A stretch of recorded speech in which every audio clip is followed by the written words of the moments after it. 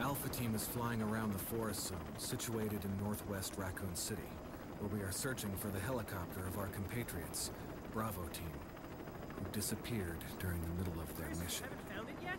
No, not yet, Brad. Bizarre murder cases have recently occurred in Raccoon City. There are outlandish reports of families being attacked by a group of about 10 people. Victims were apparently eaten. The Bravo Team was sent in to investigate, but we lost contact. Look, Chris. Bravo Team's helicopter was a derelict.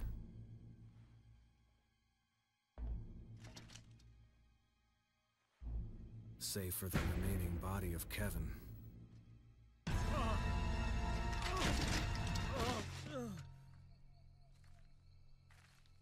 We continued our search for the other members, and it turned into a nightmare.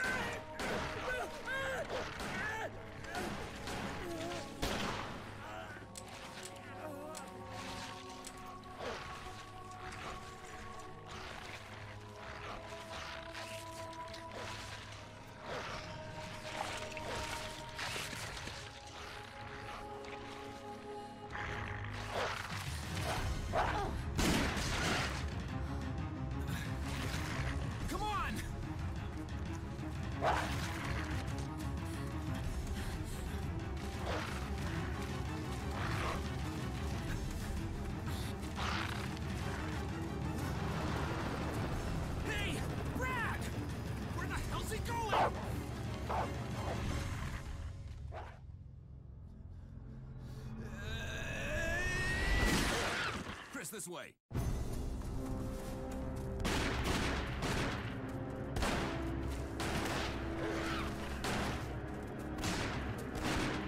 it! Make for that mansion!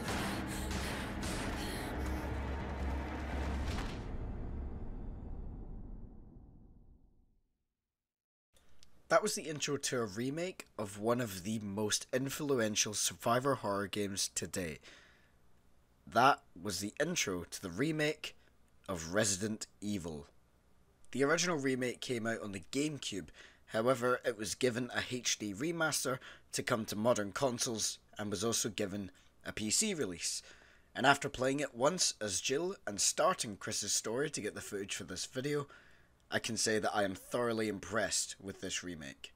First thing we have to talk about is the visuals. Yes, they are slightly dated even with the HD remaster. For example, the character models don't look all that great, but considering that the original remake came out in 2002, these are pretty impressive.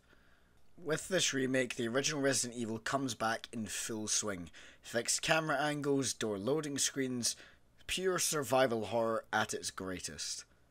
Another interesting part of this remake is that it gives you a few options. For example, you can play in the original aspect ratio, like you're seeing now, or you can play in widescreen. You can also play with the original's tank controls, where pushing forward moves you forward regardless of what way the camera's facing, pushing down moves you backwards, and turning left and right will turn your character left or right. Or you can play with the alternate controls that actually change depending on camera angle. This sounds horrible, but if you keep moving in one direction, it doesn't change from camera to camera. This game also adds to the original in many ways. A couple scenarios that did nothing in the original game now change and do something. Something happens when you go to visit these areas. Also, certain items have been swapped around. Certain puzzles have been added to go with the new areas, and there's also a sub-story that goes under the original, but doesn't distract from it in any way, which I think is a fantastic addition, just to nail home that Umbrella is not exactly a good company. I really enjoyed Resident Evil's remake. Given the fact that I'm not a fan of the original game, this was very surprising to me.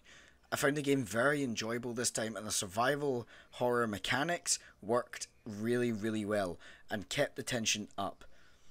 There's also multiple difficulties, and there's 6 endings per character. So if you play as Jill, you get 6 endings depending on your choices, and if you play as Chris, you get 6 other endings depending on your choices. Now, I think this is absolutely fantastic and keeps the replay factor up rather than just playing through 2 campaigns. I'm definitely going to be playing this remaster a hell of a lot more, and I hope you guys buy it as well. It's not too much on Steam or on modern consoles, and I'm sure for consoles, if you bought the disc, you could probably get it a lot cheaper in a second-hand shop. Anyway, that's it from me, guys. I've been Roscoe M. This has been my thoughts on the RE remake. I hope you guys enjoyed. Remember to like the video, subscribe, and hit that notification bell, only if you did, and I will see you guys next time. Goodbye.